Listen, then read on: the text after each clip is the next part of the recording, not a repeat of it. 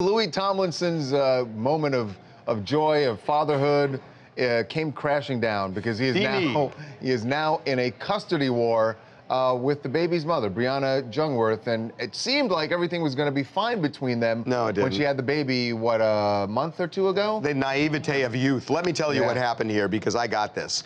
Last night, his lawyers, I'm told, were gearing up to race into court this morning and try to get an emergency order establishing him as the baby daddy because Briana, the baby mama, would not let Louis see the kid anymore.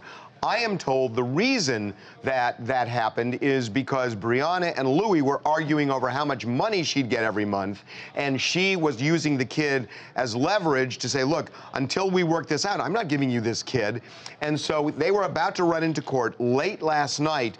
They got together, the two sides, and they settled this thing temporarily so that he is going to be able to have the kid for several hours at various points during the week. No overnight visits because the kid is only 1 month old, but he will have his son for a couple of hours, several times a week. And in the meantime, they're going to work out the money that she wants considerably more than he's willing to give. He believes he's being more than generous. But let me tell you how they have done this wrong, because if you guys are watching this, and if you're ever in a situation where you have a kid and that the baby daddy or baby mama might be going bye-bye at some point, and even if you think things are okay now, you need to hear this. Okay, so get a pad and paper. I'm serious. Take down these notes. This is what you do. I'm going to give you good advice. This is the ABCs of having a child out of wedlock. Louis and Briana kind of made an agreement where he would just directly pay bills from week to week. Just a verbal agreement. A verbal agreement, and he would foot the bill here and foot the bill there, and sometimes it would be many thousands and sometimes it would be less. You need to establish paternity and a custody arrangement, because if you don't do it now, things may be fine today, but they're not going to be fine maybe in 3 months or 2 years. Why not make the when contract you're getting along, when everybody's getting along? Now, when everybody's pissed off and you try to do it, it just gets absolutely messy. What I think happened is she was like, oh yeah, sure, pay my bills. You know, he got her a place to live, a 3-bedroom place.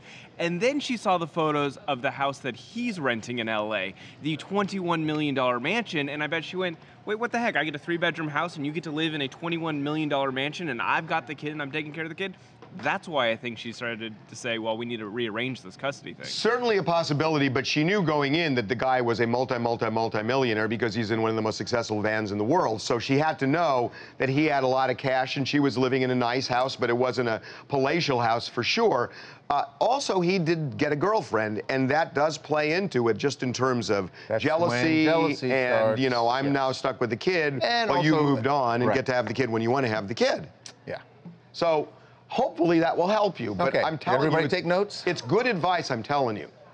I'm Melissa from Buffalo, New York, and what I wanted to say about the situation is I think Louis needs to get better people around him to help him manage his life, because someone should have told him from the start that he needed to drop some kind of agreement or contract saying, this is what I'll be paying in child support, this is what I'll be paying in assistance, and that should have been the end of it. But first of all, he should have gotten a DNA test, most definitely.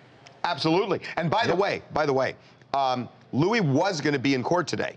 That this was not just the lawyers going. He was supposed to be in court along with them, which means all the media hoopla and everything else. So there was a lot of pressure on everybody to settle this thing. So they've reached a temporary settlement. We will see if it sticks.